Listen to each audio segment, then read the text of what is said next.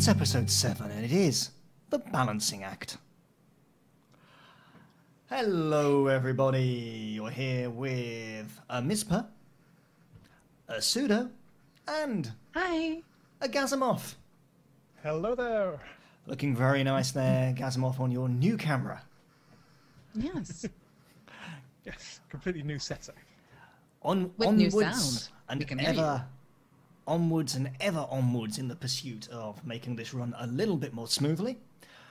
We should have good audio, good video, everything should be playing nicely. Indeed, those of you in the chat can tell us if anything goes amiss. But it is going to be an interesting show. It's going to be a little bit of a balancing act, but we'll come back to that in a moment. Because before I step my way via the trapeze onto the high wire and try and navigate tonight's topic, shall we start with a little bit of news?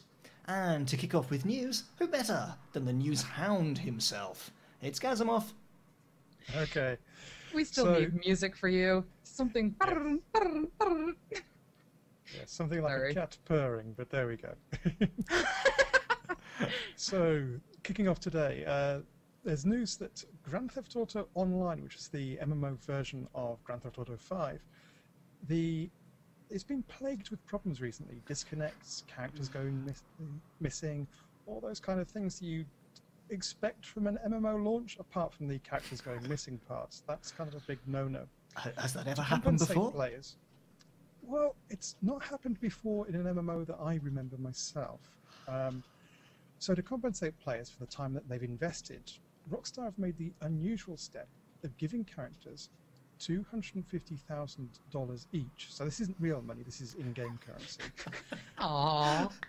And they're going to give them that twice over. So you get one lot of $250,000 initially, and then another batch sometime in the future. It's a bit of a shame because that's about the only way that they can reward gamers in this in Grand Theft Auto Online for taking part, or compensating them for taking part rather. There doesn't seem to be any other way that they could have given something back to the players. And that's a bit of a shame because this is going to have some interesting impacts on the economy. I've not got into the game myself, so I'm not sure just how devastating this is likely to be, but expect the markets to be flooded with currency, at least in the short term. We'll see what kind of impact it has, but it's going to be interesting to see how this all plays out for Rockstar. I can't see that working out well, particularly for people who rely on markets to play their game. So just talking Economics 101, just for a moment, Gazimoff, and to interject as we like to do on these news bits and bobs. Yeah. Isn't that a null effect? If every single player gets, 100,000 widgets to spend, surely nobody's got any extra widgets. The relative value of everything just shifts. It becomes worthless. Well, it does to a certain extent. Sorry. To point out, Screenager says the most expensive flat is 400K, and the total recompense is 500K. And he's right; it is in 2 deposits. We're in 2 deposits of 250K each. They're trying to spread it out. They've specifically said they're not giving the exact dates as to when this is going to happen, but it is going to occur to try to help prevent the overflooding of the market. But reality here, I mean, the basic issue is that because a lot of stuff is provided by NPCs and you just select an item from a list from what you want to buy, it just means that people are going to be able to buy that easy or that hard to reach thing much easier now. So most expensive flat, most expensive vehicles, stuff like that, it's now much more easily within players' grasps. Now, not a game I know, but is there a crafter base in the game? I'm assuming there is. Is that a false assumption? To be honest, I couldn't tell you. My experience with GTA is my husband's playing it, and he turns to me, what mask should I buy? Should I buy the ape mask? Should I buy the Grayskull mask? Which mask? That's about the extent of my experience with GTA right now. I did play it a little bit, and people are going to be really shocked by this, but I was actually bored by it. But I couldn't tell you about crafting or anything else like that. So if I'm ever a crafter, if they do exist, I would just be planning my creating 50 things that happen to sell for the sum of money people are getting as one of these tranche deposits. So we'll have to keep an eye on that and see what happens. Although Ico is saying in the chat there's not much of a crafter base, I guess. No, there isn't. And that wouldn't surprise me. I mean, most of the online application is getting together, doing some of the quests that are given to you, or just running around with other people and killing things. It's more a matter of finding your gratification through destruction mayhem, which is pretty much the GTA, franchise. Let's be honest. But yeah, you're not going to find people sitting there going, "I'm going to build the best gun." No, you walk into an airport and you steal the plane and fly. Go. Yeah. That's, what you're looking at for the game. It's not so much an MMO so much as a shared online violent experience together. Yeah, and I think that's a good way of putting it. So I think that it just means for players that the stuff that they were going to save up for, the stuff that they were going to possibly prioritize, that they've suddenly got easy access to funds so they can make that big purchase. So I think it's going to be interesting, like I said, to see how it plays out.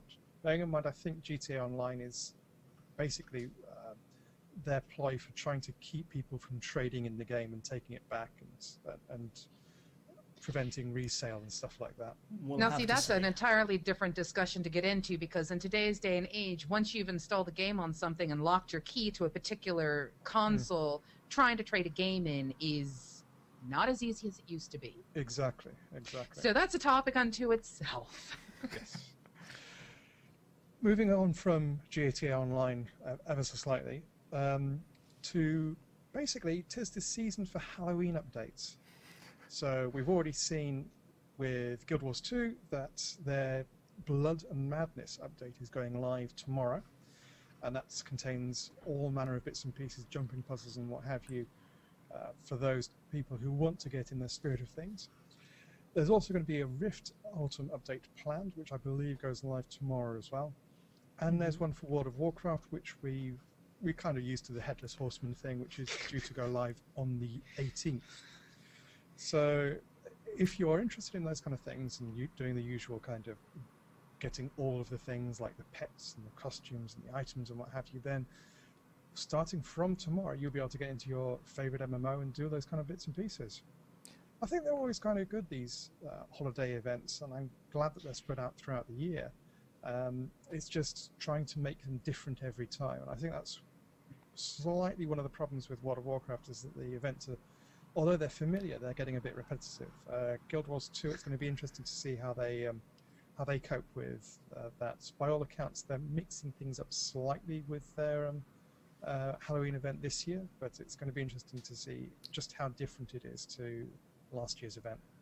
Jared also points out that Final Fantasy XIV has a Halloween thing. I think you can kind of guarantee that any MMO worth its salt has some kind of seasonal thing to hit the stuff. But I have to kind of agree with you. I still remember running the Headless Horseman, and I think I've got a video of it from way back in the day of doing it repetitively. It got to the point where everybody on Vent was repeating the Headless Horseman's phrase, da da da da da da da da da, and it's just like, oh my God, shut up and just spawn so I can kill you. Yeah. But there's actually a point I remember here. doing that grind again and again just to get particular, I think it was weapons that had this Horseman dropped, and the permanent broom as well, which never dropped for me. No.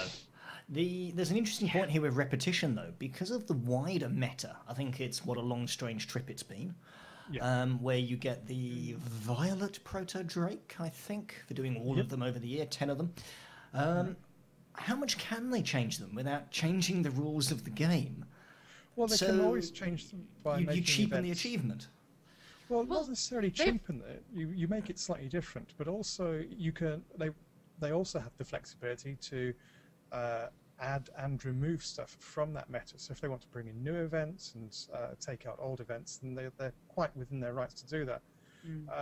There's some Explorer achievements which have done that as they've added new continents.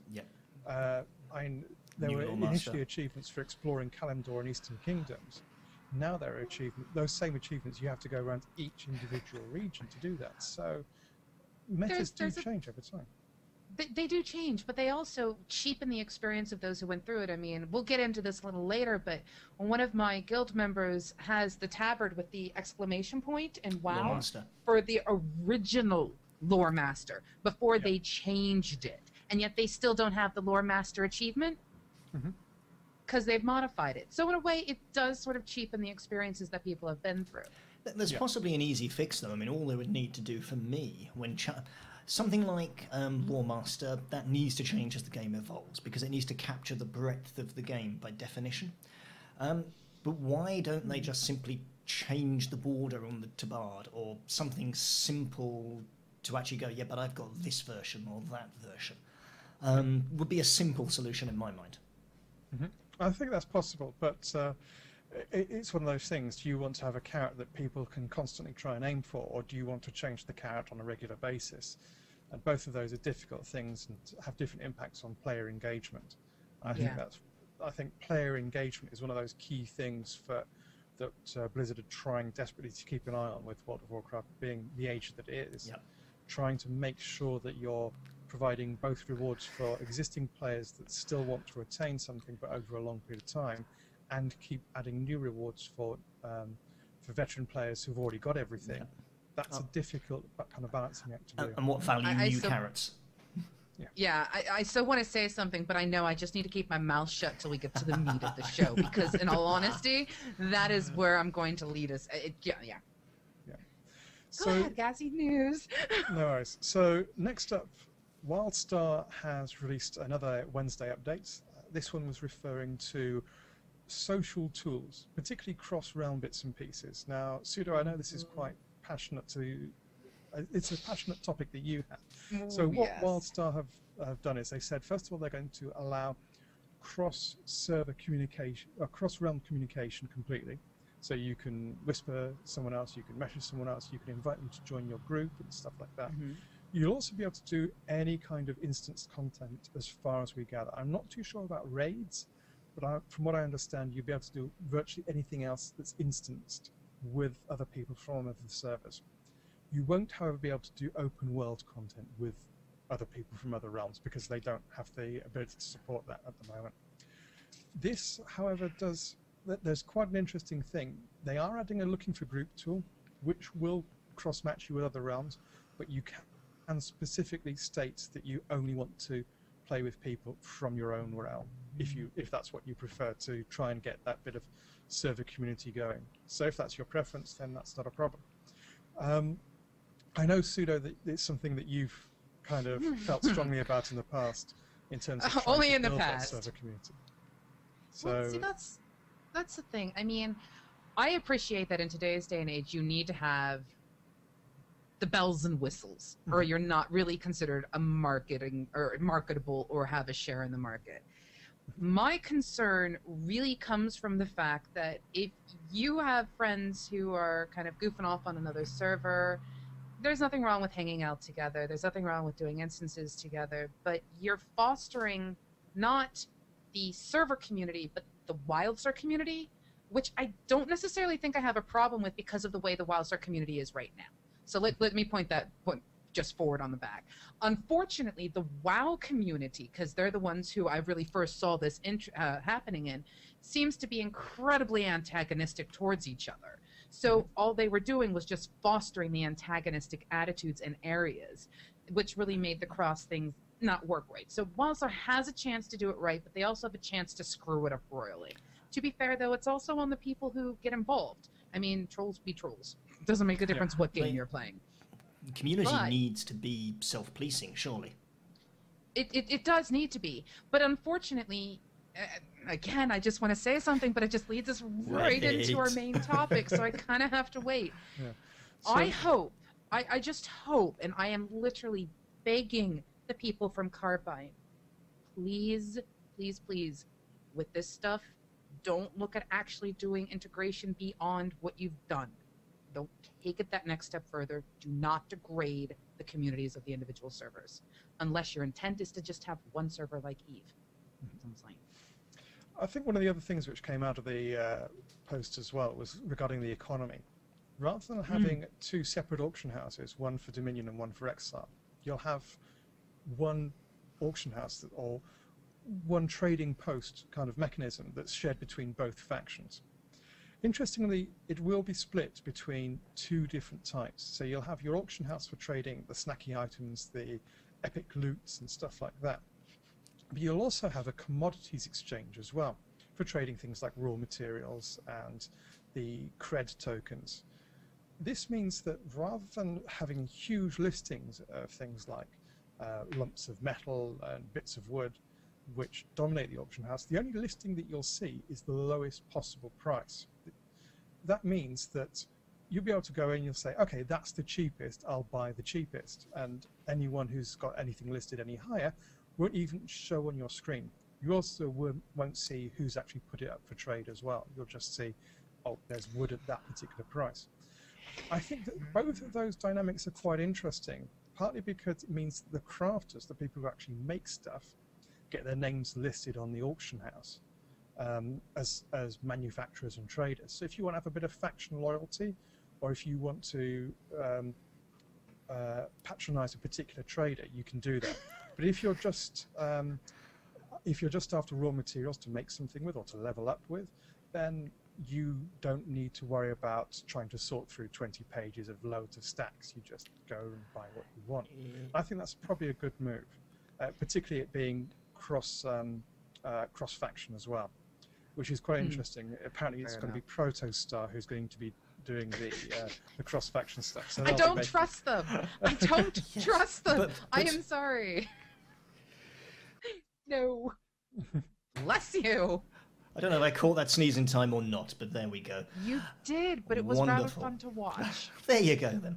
A couple of comments from the Peanut Gallery. Our viewers. The disc says, if a lot of people decide and pick their servers before launch, will there be many people actually needed to chat cross-server? And I'm going to let you know right off the bat, the #1 area where I am going to have issues is if I can't chat cross-realm to my American players on their American servers. I may not necessarily want to do an instance with them because they'll have their own things going and I'm on a EU time, but when they're on, I'd love to be able to say, hey, I'm bored, let's go do something together. But again, that's a realm thing, and that's something that I'll refrain on for the moment. Well, I seem to be full of opinions tonight. It completely depends on how the accounts are set up. If you have one master account system that is both EU and US based, and you just have database replication between them, then yes, it's within the realms of possibility for that to happen. If you have the original Blizzard model, which was to try and reduce network latency wherever possible, and have basically 2 separate account registration systems, then that's not going to happen. You won't get any kind of cross-realm communication. But we'll see. I mean, it's one thing that was kind of baked into the Guild Wars 2 model, and that was more recent with much more recent technology and much more recent internet topologies. So it's definitely possible, but it depends if it's something that Carbine themselves want to do. So we shall see that. Yeah, in that particular case. And apparently Saluko says, I think they've been looking for launches like Final Fantasy XIV, where lots of peeps got split from their friends, but to be honest, you tend to re-roll when you can just to get onto the same servers, which is true. Yeah. And Ryzen says, you constantly meet new people, and sometimes you find out that they play the same MMO, but on another server, which prevents you from playing together, which is another reason for all that stuff. It's also worth saying, if we look at pre-game communities, WildStar is the strongest I think I've ever seen in any MMO. Hats off to them. What you see in places like WildStar Central, credit to WildStar Zaprobo, to RPG. There's the RPG one. I could list them all, but I'd take too long. But each one of those nuclear community hubs has some real strength about it. There's relationships being formed whilst we all wait for WildStar. And those guilds are going to head off to different servers. People are going to stay with their guilds and their close friends. So I see more requirement here to be able to say, talk to someone else. Let's say, pick a name we recognise. Starspun. We want to talk to Starspun. Well, the chances are we're going to end up being on a different server, which is a good thing for our pool of prizes. However, I can see a need for it more so than anywhere else. There's also the interesting thing. I don't know if you guys remember the Star Wars thing, but they allowed people to build their guilds on the site ahead of time. Actually, it's They the allow one people thing they to did build amazingly their well. antagonists against each other, and then they did their best to just throw all the antagonists, etc., the people who wanted to have the faction challenges for PvP or what have you, together onto the same server. So, in a way, there is sort of something like that, I think, coming within the WildStar community, because especially since they're seriously fostering Exile, Dominion. I mean, even in the show, we have us v Gazi. Yeah, it's true. They You are. know? It's them v Yep. the Dominion. Exactly. And like, for example, the guild that we're in, we have this sort of slight fun antagonistic thing versus Aiko's guild, who is one of our producers, by the way. And they're Dominion, we're Exile, and we're like, all right, let's hope we get onto the same server and let's see what happens. So Yep. that kind of thing I get. I just... Yeah. I have to throw in on SW Tour comment as well, much as though I have a long list of things I like to decry loudly about that game, which is probably an episode all to itself. That is one thing they got very, very right, that I've seen no one else do a better job of since, which was the staging process of taking a guild through to launch. Fantastic. For organised guilds, breath of fresh air, more please. Yes, definitely I agree hope with you there. WildStar does something like that. I really do. I'll put it this way. I'd be shocked if they didn't. They seem to really have their fingers on the pulse of the MMO market, of the MMO players, all the play styles of MMOs. I mean, if they don't do something along those lines for us, I'm going to be sitting here going, what's wrong with you? But we'll see. Yep. Next up, EVE Online. Traditionally a very hard game to get into. Has a reputation for a bit of a learning cliff rather than a learning curve. Someone linked that graphic. Very, very satisfying once you get into the game, but it can be a bit of an uphill struggle, particularly some of the in-depth nuances. CCP realizes this, and they've actually started, rather than trying to enhance their tutorials, they're going to be running training missions. So they're going to actually be logged in as GMs and take people through how to play EVE Online. I think it's quite interesting because there was, at least up until recently, I think it still exists, a player-run organization called EVE University. It still exists. It also has a bit of a major drawback that getting into the organization can take a matter of weeks in terms of going through all the tutorial stuff, applying to the university, getting your interview, getting accepted. So you're looking at about a month's worth of training, of waiting before you can even get in. I think that CCP realizes this is a bit of a bottleneck, and they're trying to get around it somewhat. But I think it's great that they're rolling up their sleeves and getting their hands dirty. I think that ideally, though, they should improve their tutorials. But... So CCP are using their own GM resource or recruited player resource for this? Their own GM resource for this. So what is the cost to serve to take someone through this?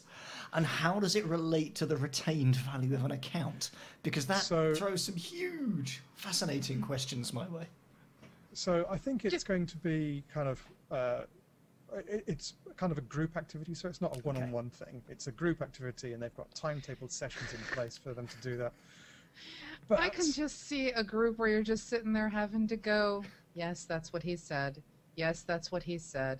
Are you actually reading or listening to what this guy is telling you? How many training sessions, it makes a difference if you're talking games or just in business, do you sit there and you always have that one or sometimes two who are just so neurotic that they put no effort in, and they're just like, So how are they going to screen that one? Yeah. It's going to be interesting. Sessions will be recorded as well, so if you want to catch them on YouTube afterwards, you'll be able to do that. And they've got a full timetable set up on their site. You can browse through and say, okay, I want to find out more about this, that, or the other. EVE Online is still a game that I would recommend people get into and at least try, because it's so different to everything else out there. And, you know, internet spaceships, always good. I may have to, just for the experience, so I can talk about it afterwards, actually go and do one of these sessions. As someone that hasn't... I've touched this game for about a week, about 4 years ago. EVE is not something I've ever got into, because my impression at the time was I will never catch up on skill points to be competitive. So I may have to go and do that and go through that experience and report back. Well, I did the Eve tutorial based on talking because Gazi is so, vocal about his appreciation of how different it is. Of course, I'm going to try something. But I did the Eve trial, and I did not have enough time to complete all the tutorials, just so that you know. So there is a heck of a lot in the game. And I just remember my time expiring and me just going, oh. But just have to buy the full version now. Well, yeah, because I have nothing else I'm doing at all right now. I'm just going to sit there and let my spaceship fly. Fine. Although I've heard a lot of people state that they play Eve at the same time as they play other MMOs. Because it takes so long to travel, they'll have Eve going in the background, and it's not too intensive for resource-wise for your system to be running it. And they'll just send their ships off to distant planets to do whatever runs they're doing, and then they'll go tab back into a different MMO and play that at the same time. It's like, That's multitasking, brought to you by today's MMO players. I wouldn't recommend it with Vanguard. EVE Online is one of those games that will run on almost anything. To give you an example, it will happily run on the lowest settings, even on a 2007 iMac. So, yes, you have to have the graphics settings on Potato, but it will work quite happily. Is that actually what it's called in the slider? Potato, aubergine, yeah, something like actually, that? pretty much. You start off with, the kind of clocks where you have a potato and two anodes and a cathode, and it powers a little digital clock. It's that kind of level of processing power. Can you upgrade by getting a lemon? No, lemon's a couple of notches up on the slider. So there's that. And then finally, last piece of news, BlizzCon. The Swagathon has begun. The gates are open, and you can now buy your swag from the... Yes. My wallet was not prepared for such magnitudes of swag. Okay. I'm already... Your wallet was not. I'm already picturing you in the World of Warcraft Judgment Tier 2 Paladin robe, Gazimoff. Well, this would have been fantastic if I'd actually ever played a Paladin, but no. If they had a Magister's or an Arcanist's bathrobe, then we would be having a different discussion. But which one? Tier 2, Tier 1, Tier 0.5? Ooh, take you back in the day. I don't think it would have mattered. It would have been, that is a mage bathrobe, I am $100 worse off. All I can say is I'm glad there's no Hunter one. Yeah, so if you want to have the robes of transcendence, you can have the bathrobes of transcendence. There is, however, something which is probably going to sell out fairly rapidly. I know that the Murloc Purple or Lilac plushie has already sold out. I'm not sure if the Baneling Zergling Transforming plushie has sold out as well. But I am one of the lucky few that has purchased one of those, and hopefully it will be winging its way to me shortly. There's a bunch of other stuff on there as well, some posters, a Mahjong set. An epic-looking Mahjong set, I have to say. I am with an so epic mad right price now. tag. I am so angry. Why are you angry? I swear, Gazzy, you do things purposefully to antagonize me. I want a Murloc plushie, and you have one, and I don't. That's what I'm saying. I have a Murloc hat and a Murloc... I think I have a Murloc... No, I didn't order the Murloc plushie. I have a Murloc that when you squeeze his tongue, he goes... So I'm okay for that, but it's purple. It would match the MMOBuff show. It's Lil Murkai plush Murloc. It's sold out. You'll have to ask Mr. Mizper to get you one. Mizper? Anyway, there's been some comment in the chat on this particular topic, and I just want to bring this up. It's actually, the disc says, is there any plans for us to discuss the Vivendi news and what that'll mean? Without Vivendi looming over them, they can more easily try out new IP, new ideas that they would have been too risky before in the past. So now, do we want to handle that now, or do we kind of want to wait let's give it a quick whirl.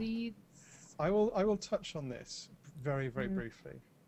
So basically, Activision Blizzard was looking to separate from Vivendi, and there was a shareholder block put in place. Some of the shareholders felt that there was some kind of unjust enrichment going on. That's now been removed by the courts, and the buyout is allowed to take place. So basically, Activision Blizzard are buying the remaining Vivendi shares. I think they're leaving Vivendi with about 18% ownership. So Activision Blizzard will be in majority control. Whether it will result in the company taking a greater or a lesser risk in terms of future games development and the maintenance of their ongoing games, I don't think there'll be much change, to be honest with you. Mainly because one of the philosophies for games development is keep working on the hits and keep getting them out on a regular basis. You've only got to look at Call of Duty and Battlefield 4 on the EA side to see that that's generally what the big studios and the big firms try and go for.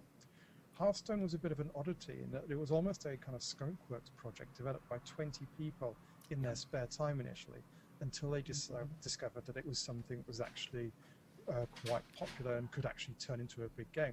I think it's that kind of initiative that studios are going to be embracing a bit more. We've seen it also with CCP and Eve Valkyrie, and there's no reason why little projects like that can't happen.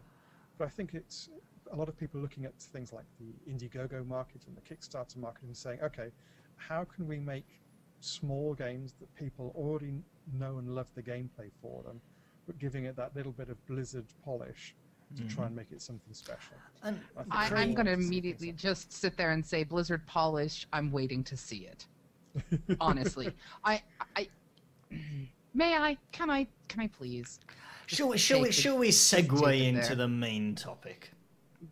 I only want to segue into it because, you know, you're mentioning a polish here, and I have, as many people know who actually watched my lovely, horrible challenge of going from 0 to 90 in World of Warcraft. We will get there. So, what? Balancing act. Whoa, I'm going to come straight back to you in just a moment. I'm confused. We're good at confuse. So here's the confusing bit. So that was a bit of news with our faithful news hound Gazimoff, as he's now forevermore going to be known. And it's time to introduce the main topic. And we're going to go to Pseudo to kick this one off. The main topic is the balancing act. So where do we perch on this precipice? And which way will it go? Pseudo. Can you hear me? Yes. Yes. Are you sure? Yeah. Okay. So, what we're talking about when we're talking about the balancing act is what it literally takes to bring a game that is enjoyable and literally balanced in the MMO market, which, as anyone can tell you, from patch note to patch note to patch note to expansion to patch note, is very difficult. Now, I've had the luxury of going back into World of Warcraft for this leveling challenge that I was put into. And a couple of things became very, very apparent. As Gazi was saying earlier, it would be interesting to see what Blizzard can do with their polish. Fortunately, I used to think World of Warcraft was polished. It's not. There are so many bugs, there are so many issues, there are so many random things that it doesn't seem polished anymore. Now, this could be me going back with the eyes of there's something there, but there's the frustration. But they have had so many expansions, as we've discussed, and so many patches to try to keep things balanced that they've kind of screwed up, I think. But that's sort of where it starts. I remember yesterday listening to a guild member complain that he was sick and tired of his ambush as a rogue, one-shotting every mob. It became boring for him. But that kind of balance for that mechanic, for that class, had to be there at low levels so that they could do the high-level things that they wanted. So if you got to raiding, you're not going to be able to one-shot a boss, but you need to have that damage balance there for that particular class. Yet at low levels, it got really boring walking up one-shotting absolutely everything. That doesn't teach someone how to play their class. It doesn't teach them that. But learning a class is one thing. Talking about how we actually balance things out, how we balance the play styles with an MMO, how we balance the gear for all the different classes, how we balance the classes themselves, the combat mechanics. And that's sort of what we're talking about here. Now, I'm frustrated because, yeah, I kind of agree with them. It gets really boring. But I understand that they've done it because they have to have it because of the changes they've made to the entire tree system and to the entire talent thing for the upper levels in the Mr. Pandaria rating. Fair enough. But it's kind of gimped and screwed things over because of that kind of balancing act that they're doing there. I really like the balancing act. But anyway, so basically, before we go off into many, many tangents, because this topic is massive, let's nail down what the actual mechanics we want to talk about are. So I'm going to let Gazzy go first, mainly because he's not wearing orange. Okay, so there are various ways in which you try and balance a game. You try and say, okay, do we want it balanced while we're leveling? Usually not, because leveling is leveling. You only really want to make sure that you can have a reasonable challenge during encounters, but you're not really balancing around that. You want to be balanced around endgame, usually 9 times out of 10, because that's where players will clump up at the end. Mm-hmm. It's also why you find a lot of things like battlegrounds as people are leveling up. You usually encounter things like twinks and stuff like that, because people will work out, okay, what's the most overpowered class, and we'll use that, we'll give it a load of spangly items, and we'll use that to dominate all of the bits and pieces. So it basically becomes this situation where, okay, we're only going to balance around endgame. What type of endgame do we want to balance around? Do we want to balance around all the different classes versus a boss? We need to understand that certain classes are going to be melee based, certain classes are going to be ranged based, and so you've got to be able to balance every single fight against every single class just by the all nuance. the stuff. Yeah, and then you've got, okay, try and balancing for PvP. Now, are you talking 3v3, 5v5 arena PvP? Are you talking about battleground PvP? Are you talking about something like Warplot or World v World PvP, where you effectively got a zerg of 2 bunches of people that occasionally collide with each other? So your most difficult parts are deciding where do you want the balance points to exist around. Do you want people to be balanced around raiding, so that you can say that every class at least has a role to play within a raid, and that overall they'll bring roughly the same amount of damage? That's still a bit difficult to balance, but the hardcore guilds will demand it, otherwise they'll just bench people who play the weaker classes and pull in the people that play the stronger classes. Do you want to balance it around arena PvP, or the most tight and structured forms of PvP that you have, to make sure that teams truly have a challenge? Then it becomes more difficult, just in terms of making sure that you've got players who can consistently face a challenge against each other. If you find that one class is particularly dominant, then you'll find that that class, or combination or mix of classes, ends up dominating the PvP rankings. Well, there's also at least in the endgame mechanics, the balancing of, we'll say, raids, where you're required to have certain add-ons, if anyone remembers Decursive. Ooh. But what you're talking about, it's a matter of finding out, I think in that case, what the purpose of the game is. Where the real meat of the game is one type of balancing act. And if you have that kind of concept of it's going to be endgame based, that's where it's going to be, and that sort of seems to be the direction at least WoW has taken things in currently, because of the serious changes at low-level mechanics. But then you have to counter, and then you have to, I should say, pull in the fact that you've got the different class types and the different classes. And one of the big complaints about WoW was the homogenization, where the difference between, say, playing a resto druid versus a holy priest is negligible. It's just the name of the actual ability. Sort of like Tor. You had your Sith and you had your Jedi, exactly the same classes, just different names. There was a complaint about that. And there's the balancing of, the different classes. And even in Guild Wars, there's this choice. Well, actually, let me step away from Guild Wars. Let me go into EQ next. There's this concept of the triad being not as necessarily important, and that being a part of the endgame balancing act for that. But when you start talking about classes, how much really needs to be balanced for an MMO? Well, let's Okay, take you've let's got your take end let's game, take you've it got back your a step classes. first, and I've got the bum, Okay. so I'm going to push it. I've not had a word yet on this one. That's because While you're I wearing sit and orange. watch Pseudo and Gazimoff discuss. That's because we duke it out. Well, let's go back a step because we've started to get into the specific mechanics and choices in a given game. And I have to say, first off, I do not agree with some of the statements you've made already about WoW, but we'll get there in a minute. Let's be non-game specific and say balance. What is the aim? And there was a great episode of, and I can't think of the show title, I'm sure you'll prompt me in a second, Gazimoff. Extra credits? Extra credits. Thank you. I had the theme song going in my head and couldn't come up with the title. Talking about balance. Not sure how old the episode was. And what is balance? And do we want that perfectly weighted seesaw where you've got something here and you've got something here and they totally cancel each other out? Well, considering an environment, we've got 8 classes. Could be PvP. Could be PvE. Could be anything at all, frankly. But if they all achieve exactly the same balance point, what is the point of playing one over another versus the flavour of button you like to push?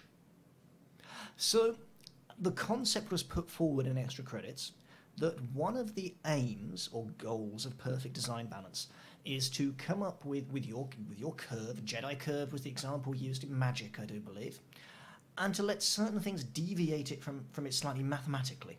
And that as a designer, you need to be able to articulate verbally what your design intent with a class is. Hey, this guy heals, but it's got this awesome ability to put a absorption shield on stuff that will let people get through burn phases more easily. Great. Versus this guy heals, but he can stack a hot on something. So if you've got a long, slow damage tick over time, your healing becomes easier. So they both do the same net, but they do it a different way. They both deviate mathematically on a curve how they apply their healing. And that is the concept of imperfect balance, because when you put those two up against each other in a given scenario, one is always going to win. If you're in a competitive arena, it's going to mean the metagame is going to keep shifting. Hey, hunters are awesome, they can do this. Hey, so-and-so is awesome, they can do that. But it keeps things interesting. And I do believe the Dota example can be given there in that this is awesome and everyone plays it until this thing counters it, so everyone plays it. But wait, this thing is awesome, it beats it. Yep. And round It's and rock, round paper, and round scissors we syndrome. go. Well, it's more like this. It's more like the one with about 32 different sorts that was introduced. Yeah. Rock fair Spock, enough. whatever But it that's- was. Yeah, it's, You can't that's have sort of the perfect though. balance and be entertaining. You need and I would- a connected balance between all elements that gives you a balanced Yeah. whole. I would agree with that to an extent. Also, but the basic problem that you've got when you look at things like Dota, and I'll touch on Dota briefly, but I know that the meat of what we want to talk about is with MMOs.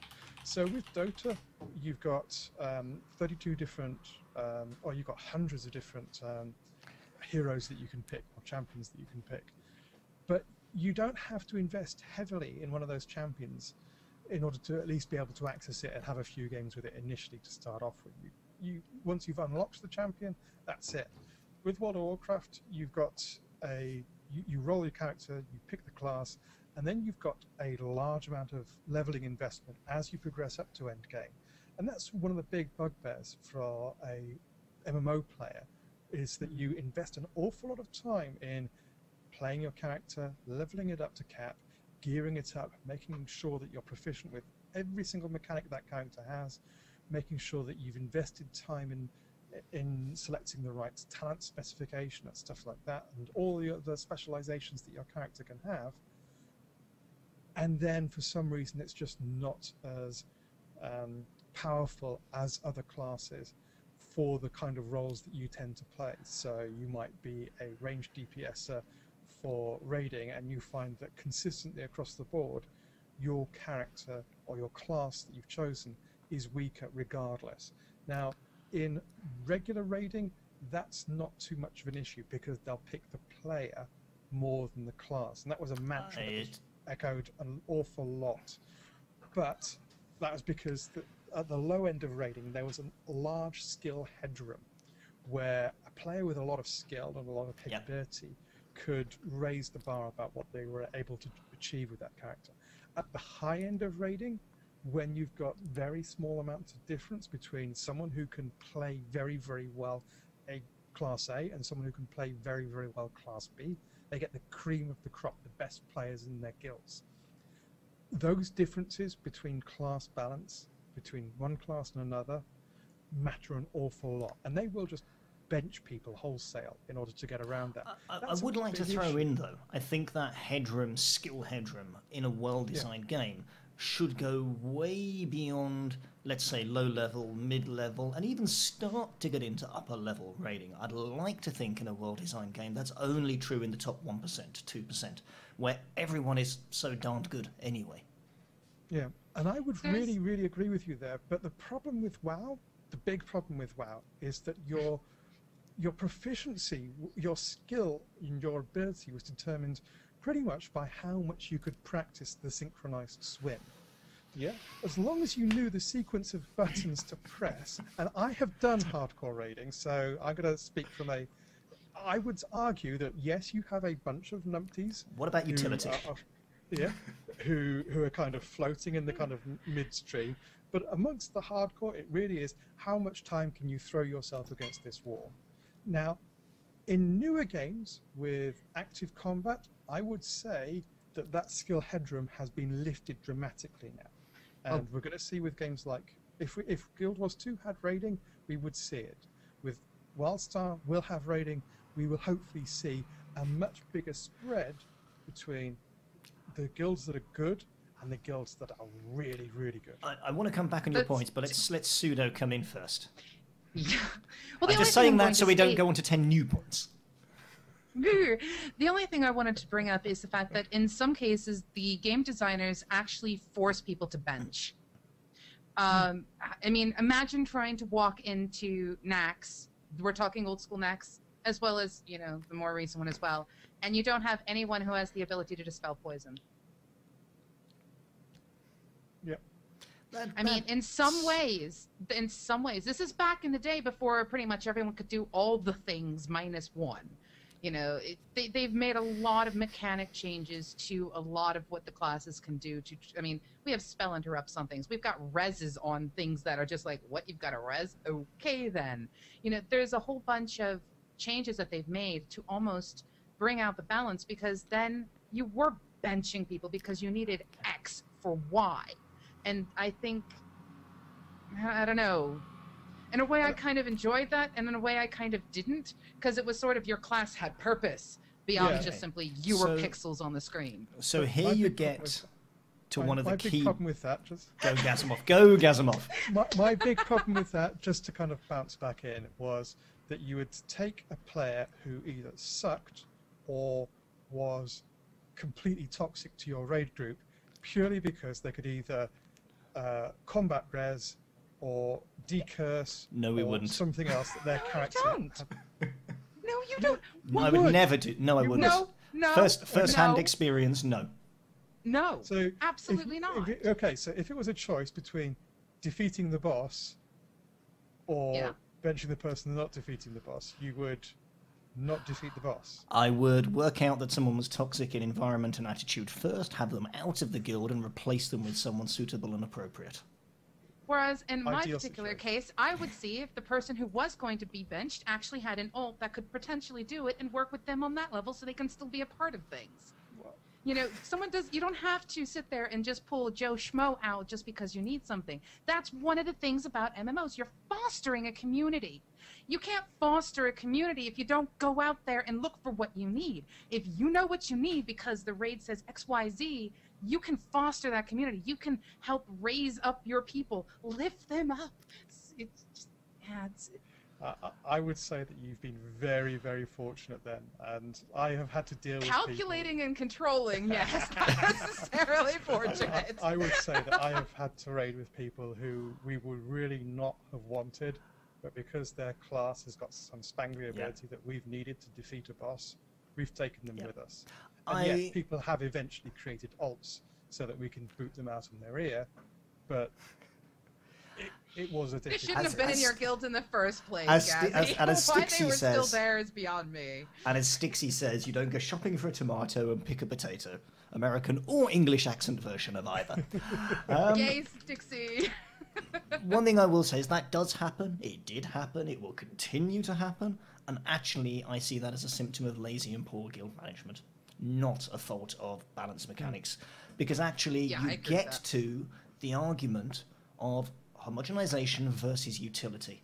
And I would love to see tons and tons of utility and secondary and tertiary abilities that are class-specific or multi-class specific that have value. Let's go back to my age-old favourite of the Hunter. There have been times and builds where it is not top of the DPS tree, even if you raid perfectly. You can get darned close, but if someone else is doing so perfectly, you won't overtake them. Now, at times, different point, but it's been top as well. You know, the game changes over time. However, Very true.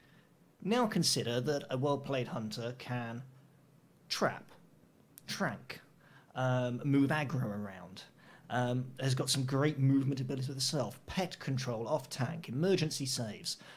You can do all of that while maintaining pretty nearly a perfect damage rotation if you're really good at playing your class. So that extra utility, those clutch saves that you can pull out of nowhere on a good day when you're awake, adds so much to the class. Does it always need to be equal in DPS? And actually, I would say no, because you bring that level of player ability and you bring that level of class utility, it's still balanced because it adds something different. And that is better balance. The problem is the perspective of the players. We have a generation that grew up on, using SCADA and using damage meters, and their whole belief was damage meter equal all. That's not the case. The reality is a well-executed, at least in my opinion, raid will have some people who fluctuate around on the meters because they're doing something else. Doing different kiting jobs, a boss different halfway times. across, putting things down, waiting their turn because you need to have some kind of balance. Back in the old school days where you had to have different healing groups call out because of mana conservation.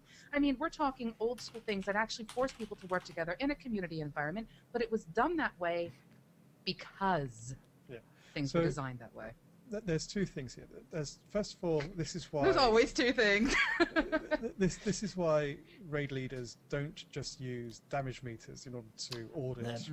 Banned in raids. They look at damage taken, healing absorbed, all those kind of bits and pieces that make up... You might have done the best damage, but if you've been standing in the battle all the time and some healers had to go nuts healing you, then that's not an effective use of raid resource. But there's... Going back to your point, Mispa, yes, hunters went up and down, but I still remember a certain core hound in Molten Core where hunters had to tranquilizing shot it every so often. So you could say all you like, but I still remember when you were in a raid because you had one ability that no one else had. So. I can honestly say we've never taken a hunter to a raid because that's the only thing it could bring to the party. At that point in time... I can also say we've tried to defeat that boss with no hunter just for fun, but there we go. Yeah, but you can see the kind of... This isn't so much the... It's kind of like the player perception that X class is there because they bring Y to the table. Like druids were there because they brought combat reses to the table, and shamans as well. Yeah. But that's the kind and the of... druid dance. Yeah, well... But you kind of get to the stage where you think, well, I'm just here as DPS. DPS is all I do. I have nothing special to bring to the table. Why bring just a pure DPSer when you can bring a DPS with utility? It's why with WildStar, I'm much more optimistic because they're bringing in the path system. And it's, from what we've been told, it's the paths in raids that will have a lot of kind of this, that, and the other. So in those respects, I'm a lot more optimistic because I think that they are going to... That's where the utility will come in. That's where players will do X, Y, and Z during a fight. I could be wrong because we haven't seen any raids yet, apart from that Vine that Stefan Frost posted. But I think that's really kind of where it's going to... Where that utility that you mentioned, Mispa, is going to pop out. So what can we take away from this before we jump on? And I'll come back, Pseudo, to you and Screener in a second. I want to wrap this one up, pick it up, and move on a step. we've identified, I think, and concluded that you do not need to be doing 137 DPS each to be balanced. There could be a class that does 140, one does 120, brings some other stuff to the table. That is still balanced. We'll go back and pick up on the Screenager comment, but I want to talk about another aspect of balance, one which is the pet peeve for many. Hello, my name is Left Hand, even though it's on the right of the screen, and I PvP. Hello, my name is Right Hand, and I PvE. Ah, but if I do this in PvP, then this happens. Wait, that breaks PvP, and vice versa. PvP versus PvE. Why abilities and changes and patches from one to the other affect each other's styles of gameplay. So first, Pseudo, Screenager's comment, and then you can pick up that lovely chestnut. Yes, Screenager pointed out that there is an MMO that brings utility to the table and uses it to balance classes. That is very true. A lot of games are now doing that. This seems to be the world has heard that people are sick of real balance, which is the total equality balance, and they want the individuality and all the troubles that come with it. You have to make concessions. You're not going to be perfect at everything. Screw God mode, people. Get really good at what you do and your utility and go with it and be the damn best, trank hunter you've ever been before. Don't rely on stuff. But yes, moving on with your question. Are you wishing me to address this? PvE, PvP. You may address it. Please put the world to rights, fix it, and let us never have this problem again. Okay. If we want to do it and fix it and never have this problem again, 2 different talent trees, exactly the same. One for PvE, one for PvP. Literally not usable in each. So if, say, Trank Shot works a certain way in PvP, you have it something different in PvE, you can then tweak something without messing with the PvE stuff. Try it. Gazimoff.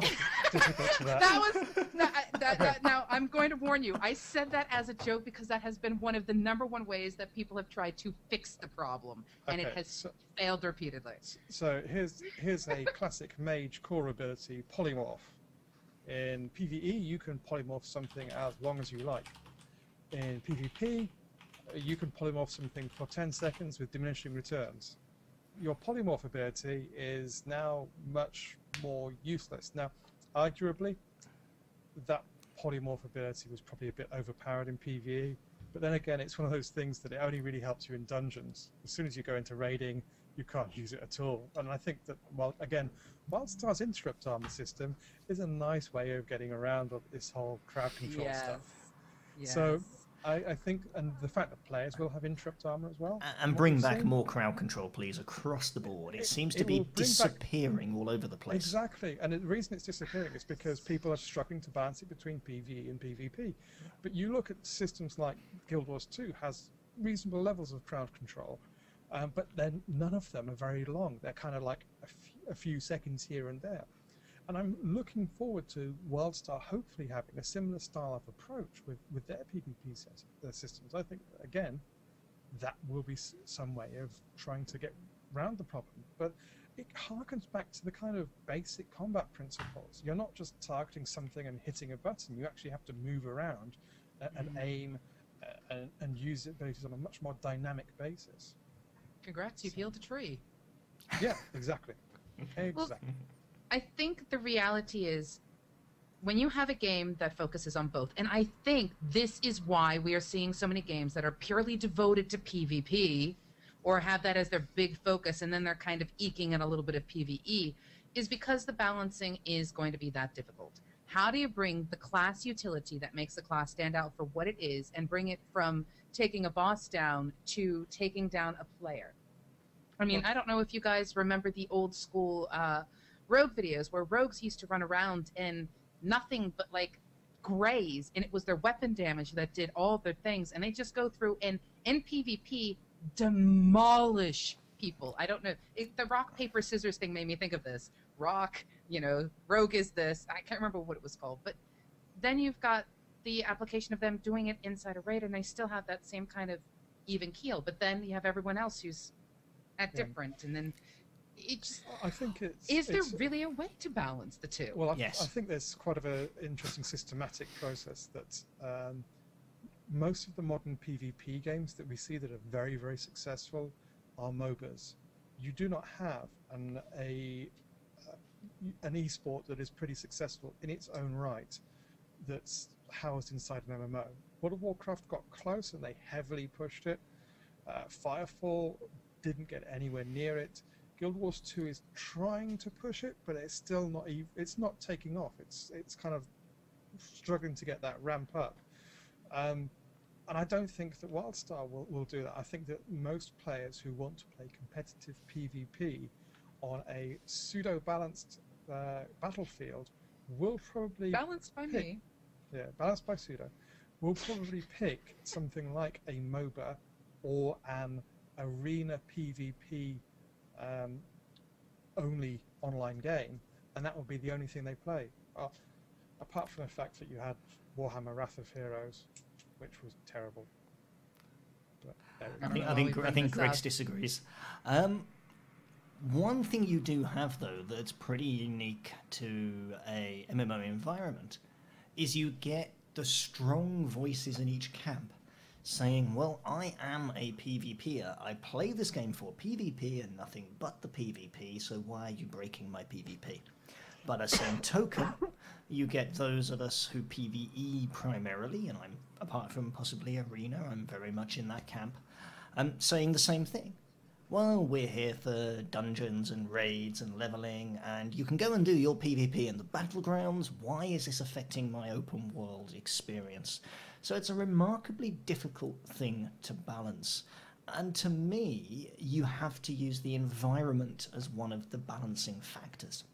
There's so much you can do if you're happy to make that gameplay decision. So in a battleground, you walk in, you get some global effect, buff, debuff, and if needs be, a handful of your spells and abilities, they change. But what I wouldn't want to see is an environment whereby I've got skill tree A and these 17 abilities, and now I've got skill tree B and these 17 abilities, because what happens to class, flavor, and feel? I would want expertise and muscle memory and skill at the game that's been built up through time to coexist between both realms. Now, everything has a compromise, and the compromise here, of course, is open world PvP. And frankly, if open world PvP that is by its very nature inherently imbalanced, when 42 people zerg 3 people, at least that's normally my experience of it, it doesn't need to be balanced. That can be unbalanced. But see, call in more troops. It's going back to what we were saying. It's going back to what was mentioned by Extra Credits. We are talking about a system where the reality is you can't have everything 100% 100 the way. No. You can't. You have to accept that the truth is imbalance is balance. And as long as you sit there and you scream, oh, but my class is always constantly being killed by X. Well, there's another class out there going, well, my class is constantly being killed by that class, which is constantly being killed by that class. Welcome to the balance system.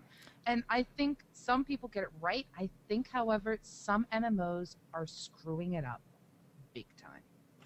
So I think that to try and bring things back to the core of where we've got to, I think that one of the things that we've kind of all argued is that class homogenization, making everything feel bland and samey, is a bad thing. Classes need to have their own particular flavor and flair, just to keep them interesting, just to keep them something unique and appealing. If you play a Flibbity Gibbet, you identify with it. If you play a Flibbity Gibbet, you identify it. You want to be a proud Flibbity Gibbet.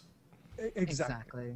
So that's part of the importance of having a particular class.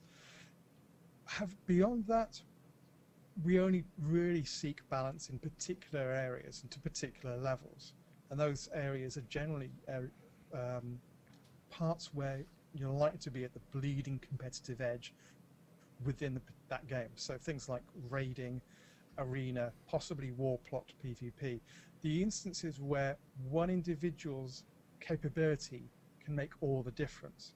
But I think that the skill headroom with particular classes is becoming more and more critical.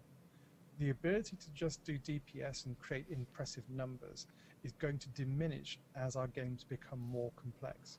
And it's the ability of the player to be in the right place and to perform the right sequence of events and really demonstrate how they can play to the best of their abilities, which I think is going to become more important as games continue to develop. Just before we move on, talking about player headroom, and I'll come back to you in just a second, Pseudo, because we've got so many topics flying around. One thing that I love and don't see enough of from my perspective is the concept of basic, intermediate, and advanced classes. Now, skill trees in WoW did this to a level, certainly with Hunters once upon a time. Tree A could get you the greatest DPS return, but was by far the hardest to play. And if you made small mistakes, you were at the bottom of the DPS pool, amongst other Hunters. Skill tree B gave you a good solid return, had a little bit of difficulty to it, but you could eke out, other people. But tree C could be played by mashing one button, would always get you a certain steady return. I would argue that that is balanced, and that approach should be and can be taken into entire classes, where an entire class is just harder, but more rewarding when you get it right. I'm going to jump on your comment, and then I'm going to jump on Gazzy's comment, because they kind of coincide in my brain. What you're basically speaking about is something that I think is a viable option if the game is designed that way, and I think that's good. But I think that the starting playing field needs to have a certain level of difficulty to begin with. For example, there is a big difference between standing still and casting Shadow Bolt repeatedly versus, casting your guns, moving out of the way, double jumping, sprinting across the way, maintaining your dodge, and that's just normal gameplay. We're not even into the dungeons yet. We're not even into the PvP. We're not even into the arenas. We haven't even touched that. That's just basic gameplay.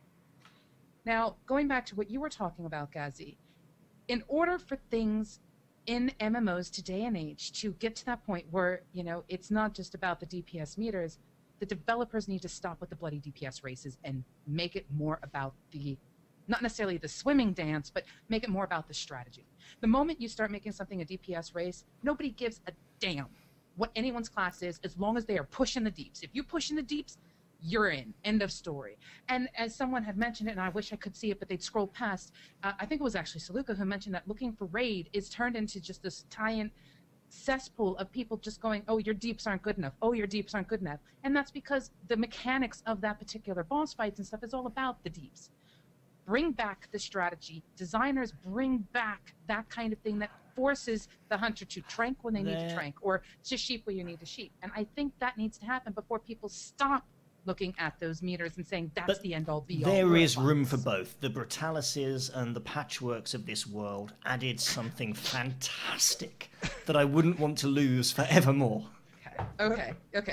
But Patchwork was just purely a DPS check. It was a case of, if you are this high, if you are this tall in terms of DPS, you may ride this Naxxramas ride. Yes.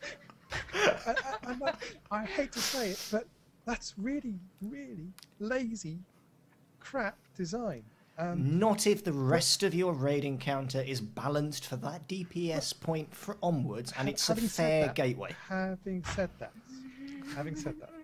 I think part of the problem as well is that we have seen raid design go from, let's make things interesting for players to move around, try and get out the bad stuff, quite complex encounters where they have to be fairly agile, to stand here, DPS the boss.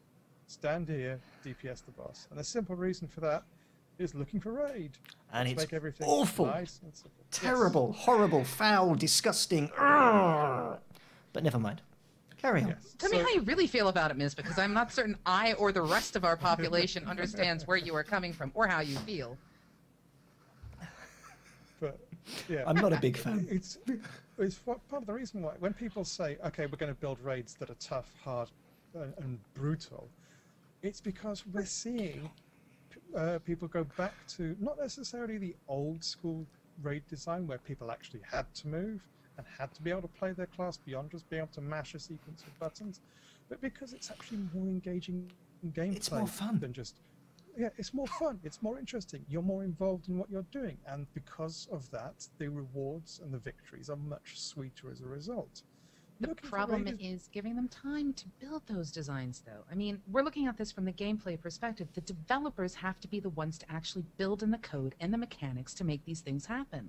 And that takes time, it takes money, it takes resources. And I think that's why a lot of the, we'll say, current raid designs out there are so lazy, because I don't think they get that anymore. I think people are so desirable of that 3-week iteration, give me something new, that how can you develop something with that level of complexity? I think that part of that is making sure that you have enough lead time for these things to drop in, and that goes back to... Are you listening, Carbine? Sorry. That goes to project management setup, and it's something that Guild Wars 2 and ArenaNet have mastered to a certain extent. It's worth saying people have done a very good job of appearing to solve that issue. So, but I think that it's also part of making sure that you have different types of content for different people. So rather than saying to someone, hey, you can play all of the content that's out here, which is the Warcraft approach, it's like, this is the content that we've deliberately put together for you. Would you argue it's the Warcraft approach? They're famous back in the day, rose-tinted glasses and all that, of going, hey, only a certain percentage of people will get to see some of this content. And that's when some of the content, and I haven't experienced all the new content yet, that's a work in progress, but was at its best. Exactly. I mean, the problem is now that you've got looking for raid. Basically, they've said, okay, we're going to throw the gates open so everyone can do everything. So if you want to do raiding, you just need to find, you just need to click a few buttons and you'll be thrown into look for a raid. Now the problem is that all the challenge of completing that raid is just sucked out of it. I remember doing the Dragon Soul raid, and I went through it once, completed it, and thought, well, I've killed the end boss now. I don't need to worry. I've killed not Nefarian, Deathwing. That's it. That's the challenge gone for me. Yeah, I could quite happily do it on regular mode or on the more advanced mode, but I've killed the boss, and all I care about is defeating the boss, seeing the dungeon. So I thought it was compare for me the concept they now have of Flex versus LFR. I'm still making up my mind on Flex, and I haven't yet experienced it firsthand, as I'm in the middle of re-leveling, and I'm currently very low level. But your Flex thoughts? Actually requires you to have a pre-made group. Correct. Period. Whereas LFR, not so much. Should we just touch on what Flex is for people that might not be aware of it? Flex is it's World of Warcraft's answer to allowing people who are not in a 10-man guild or a 25-man guild for being able to let them see the content, whether you have 12 people or 18 or 21. And the actual difficulty and the drops actually scale to how many people show up. And I believe it's also pitched between LFR and a normal raid. Yes. Yeah. Yes, it is. So, while I admire them for having procedurally generated content where the complexity dynamically adjusts depending on the quantity and the quality of the player base that make up these dungeons, I still think that there is a issue there with basically trying to make content accessible to everyone. I think that they would be much better off trying to make content that specifically appeals to the masses, rather than trying to make a content that's designed for advanced players more approachable to everyone. I think that's probably a bit of a mistake, because it makes the whole experience very much watered down, and I don't think it can recover from that personally. But then again, this might be part of a longer term strategy where they're trying to make all World of Warcraft content accessible to everyone. Well, it's interesting if you note what they did at the same point in time they introduced Flex, which I believe they did in 543 Siege. They introduced that alongside the Legendary Cloak and another, allegedly, truly impressive, difficult boss. The likes of the do everything else, get the Legendary Cloak, teleport here, have a go at this. So they've seemed to introduce something for both streams of content at the same time. And to me, that seemed to be quite, to be honest, quite smart, joined-up thinking and a breath of fresh air that I perhaps wasn't expecting, with the harder content being in there as well. Now, how hard it's turned out to be, that I can't comment on. So let's throw one more in, and then we'll have a wrap up, because we've talked about balance in a few areas. We've talked about the difficulty of balance between classes, levels, classes and levels, and concluded that actually you can balance DPS with utility and playstyles with choice, and that these things don't actually need to be as balanced as long as they contribute to the whole in a meaningful way.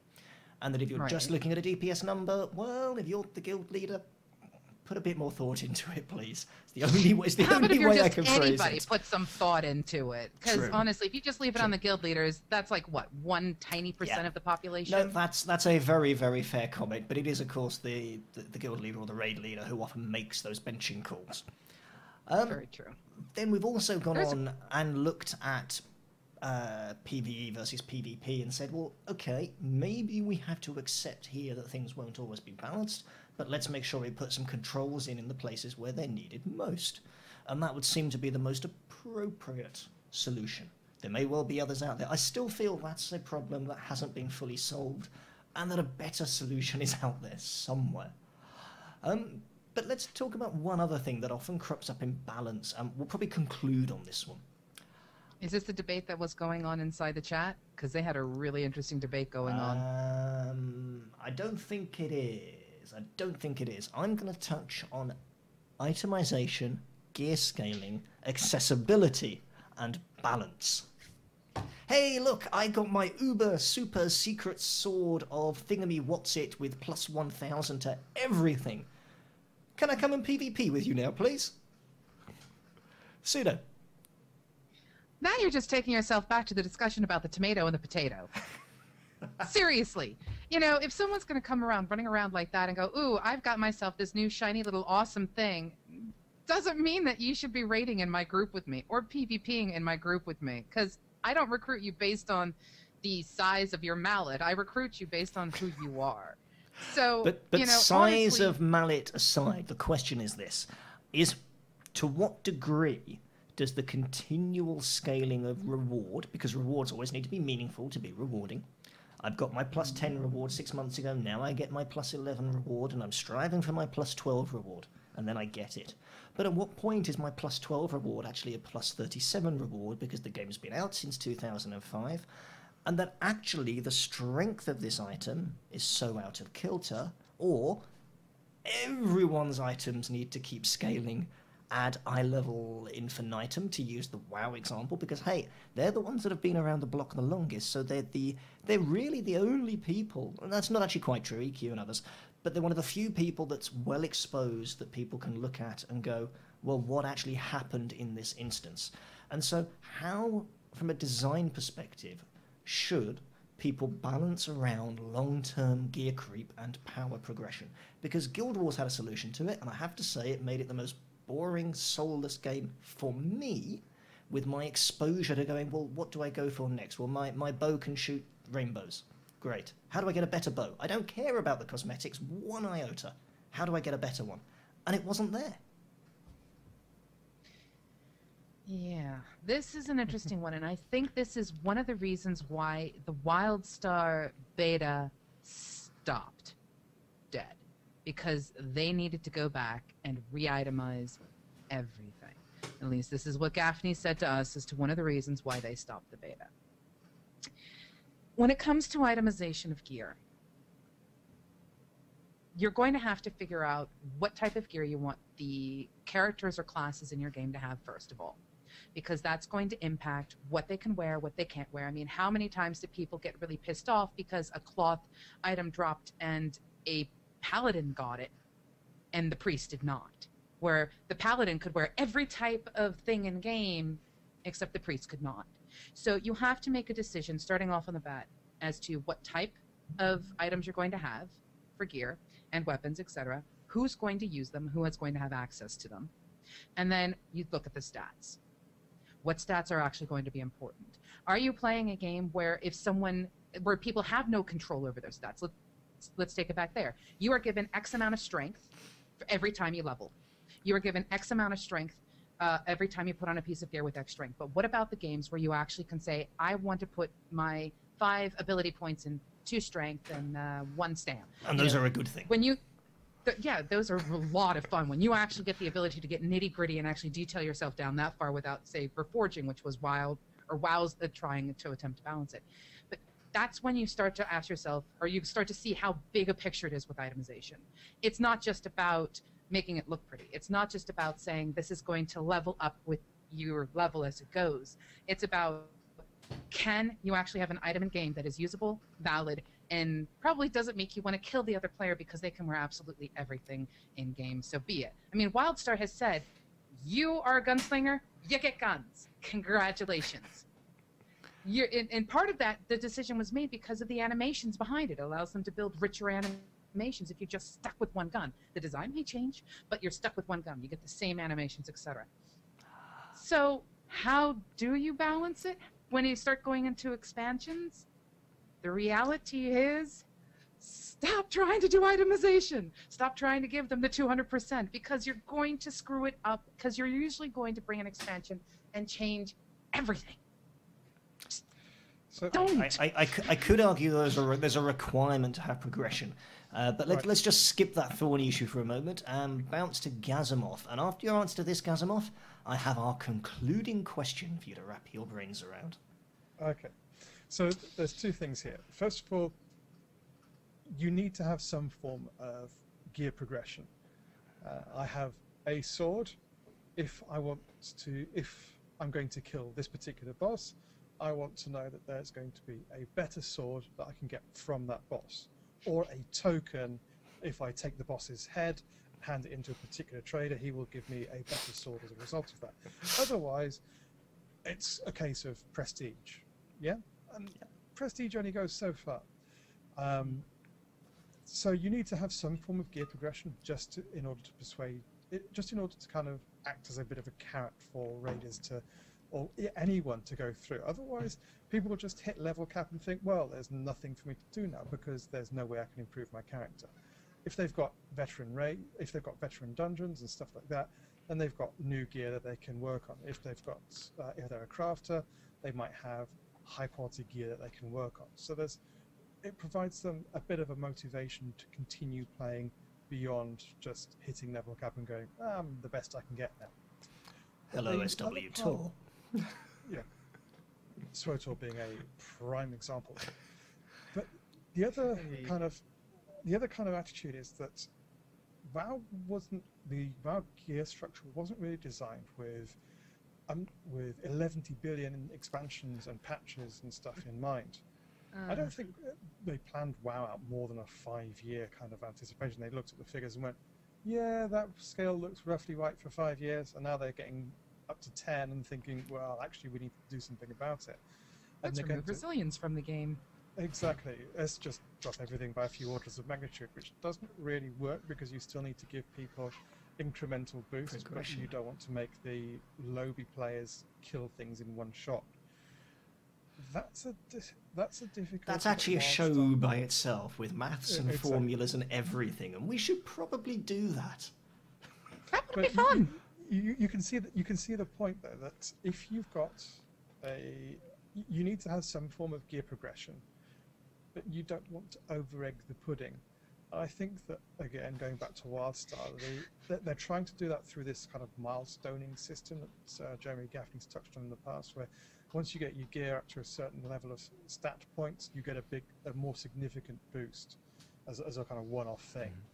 That will help to an extent, I think, but tying gear to progression is a difficult thing in the best of times. I think that trying to do it from scratch, deciding just what kind of ramp to have, whether you want to have a flat line or whether you want to give it a curve or what is it, that whole thing is difficult. And far better people than I are trying to work on. And indeed, some of the best minds in the industry are constantly trying to solve that problem. Let's not belittle it. Hey, we do this. Just employ us all now. We'll have yachts. Well, that's the thing. When you talk balance about anything, you are literally not going to be able to just quickly, easily solve something, because the moment you start adding math to the equation, it's going to have an impact. Math is fun. However, I want to come in with the concluding question, else we're going to overrun. And we kind of already have, but it's been that's great. why I'm what an containing interesting it just topic. a little bit. Let's try this one for size. Mm-hmm. You have the ability in a game to balance one thing, and only one thing only can you be certain that your game design will allow for that element to be balanced to whatever definition of balance you supply.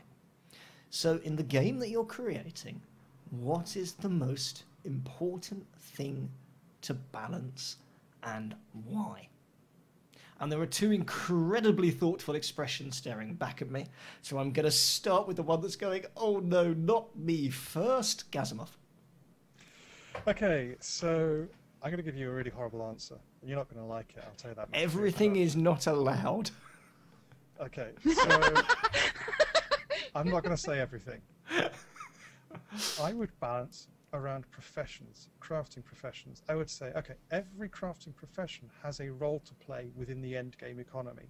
I'm sick and tired of having, say, two professions like alchemy and one other consumable-based profession having a basis at endgame, and everyone else saying, okay, if I get a really rare recipe, that's fantastic, otherwise not.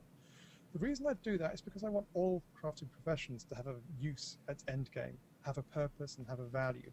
I think that as games continue to evolve, I think that we'll see skill become more important than the power behind the particular abilities. And I think as that headroom grows, skill will become a much wider overriding factor. But I've always found that professions, you end up with one or two favorites that the designers tend to feel are entitled to make money, and everyone else just uses it as a kind of way of gearing up themselves. So that's the one I would try and tackle most of all, because that's the one that people are going to gripe around once they hit level cap and find their profession is useless. So I think classes, by and large, as games evolve, will become more balanced because it will be around your innate skill more than anything else. So Gazimoff's crafting online is wonderfully balanced. You can all make things and sell them to each other fairly and evenly with no EU trade blocks required. However, Pseudo. Right, first I want to point out that WildStar MMO pointed out that he wanted to do racials, which is kind of funny in its own right. Ban the racials. No, but we like racials. Trying to figure out how you balance the pancake with the OP waffle, and to be perfectly honest, I'm not certain you can balance the two, even with maple syrup. However, my answer is going to take it a little deeper to see something I would like to see. And if I could have just that one thing that is balanced, end of story, it would literally be the customization of your talents, skills, and base stats. That's a little near to everything as an answer. I didn't mention PvP. A little more specific. PvE. A little more. I'm going to veto that answer. A little more specific, base stats, please. End of story. There we go. Complete customization of your base stats. Balanced out. Okay. So if I want to be pure agility with no stam, let me. I'll die, but let me. Let me make the decision. Actually, there's a danger there that will turn out to be not so balanced, and that any one stacking of particular stats has unintended consequences, especially with scaling. How you allow people to apply the base stats, I agree with you. But what I'm referring to is but you said, let me be all agility. Balance. Well, I was joking, okay? That is a joke. Agilely ducking the thorny issue of balance. And I have yet to see a game where you can control your base stats where you do not start up with at least some points in everything. I have played a game of tabletop Dungeons and Dragons where I had one impressive stat. And in fact, D&D. Let me just explain the situation. I had one impressive stat, which I dumped into intelligence, I think it was. It meant I could one-shot kill with a fireball, but I was crap at everything else. But as long as I got the first hit in, I was God. I am specifically referring to MMOs. And yes, I know Neverwinter has allowed you to have control over that, but I'm talking about it being properly balanced. Okay. There we go. Well, I'm going to come in and come up with another a one-shot kill word, so to speak. And I'm going to say balance around utility. And That's why I didn't take it, because I knew you were going to say that. Rationale for utility might not be what's expected. If there is a diverse enough call on different utility types and options within a game, and that all of them are seen as having viable points in play, and I don't mind if some are PvE, some are PvP, some are crafting, some are doing double backflips with shiny soles of your feet, really doesn't matter. Then as the metagame evolves, and as certain classes rise to the top and sink below throughout the patches, throughout the years, there will always be a purpose for your class. Ah, yes, but I can track shot the core hound, or I can do so-and-so and so-and-so, or I have a bloodlust, or a in-combat res. Let's keep those unique abilities. Let's keep that flavour. Let's maybe have them on more than one class. 2 is good, but maybe with some subtle differences. But let's allow that diversity. I mean, look at EQ, EQ2, where these things started with so many classes and all these different racial sites and all these other bits and pieces that were fantastic. So balance around utility so we do not need to homogenize and everything else can follow suit and people can retain individuality. And make pancakes. And make pancakes. And with that, we have skirted around the balance questions. We have tiptoed across the tightrope, looking at the mountain of breakfast bacon that's been sitting underneath us. But we have not needed the pancake safety net, nor have we found ourselves smothered in maple syrup. And with that, I crossed the rope towards the Eggs Benedict of success.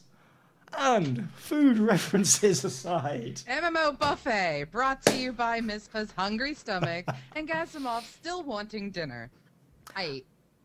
And on that note, it's goodbye from Gazimoff. Goodbye. It's goodbye from Pseudo. See ya. Are we having a chat after the show with the peoples? I think so. So hang around, folks. Oh, in fact, don't go anywhere yet, because there's something we haven't brought up. No, we can't leave you hungry. No, we can't. Not with this. I'm going to get on a train and slap you if you carry on with the food references. So we like to provide you with all the meal tickets in the world, and we have another one coming up. Do you want to handle it, Pseudo, or shall I? Do you have all the details? Go. All the details. I don't know if I have all the details, but I have quite a few of the details. We'll throw out the lefty stuff. Okay, the lefty stuff. Okay. Now, as you know, here on MMOBuff, we firmly believe in supporting everything because we believe in balance and equality, even in its most inequality state. Sorry. Oh God, I'm really bad tonight. However, something really awesome has happened with us. We've had a chance to get together with Razer and chat with them while we were at the Eurogamer Expo. Besides the fact that Nick is YouTube? absolute. Yes, it is. I'm getting there. My goodness. Despite the fact that it's about Razer and the great peripheral products that are coming out for the MMO market, Nick is hysterical. The guy is great to listen to. So if nothing else, go listen to him because he is funny. On the side of that, though, they have sent to us something rather interesting. And normally, and I thought Miz was going to go into this earlier because of the way he presented the PvE and the PvP situation, but it didn't quite end up that way. Normally, when a giveaway happens, it's being given to the populace of those who play with their right hand. In this particular case, we've decided to take it that one step further. We have actually been shipped a Naga mouse from Razer for left-hand players. Not right-hand players, but for the lefties, the southpaws of our audience. So if you know somebody who is a left-handed genius, a left-handed mouse turner and clicker who needs a left-handed mouse from Razer with lots of buttons on the side, this side properly, you know, the left one for you to play with your left mouse, or your left thumb on the mouse, you're going to want to get involved in our competition. But you're going to have to wait for us to announce what the competition is. Bear with us. Pay attention to our website. Follow us on Twitter at MMOBuff. Follow us on Facebook at MMOBuff. Follow us on YouTube at MMOBuff. Follow our website itself, MMOBuff.TV, because we're going to be bringing this out. And it's finally a chance for people who are usually left out of competitions to actually win something. Yes, you South Pole people, we are supporting you. And we might be following up with some more generic bits and pieces as well, but we're going to headline the 2014 Left-Handed Naga as a giveaway. And depending on how quickly we can get our act together, if it goes up in the next 24, 48 hours, we might even announce it next Monday. Probably going to be a YouTube or Facebook sweepstake of some sort. So keep your eyes on MMOBuff.TV. And as Suda was saying, go and take a look at youtube.com/MMOBuff. Yes. And yes, Jaredar, I did mean that. Left out of the competition. Ba-dum-bum. Ching! And we will be forced to leave you with that joke.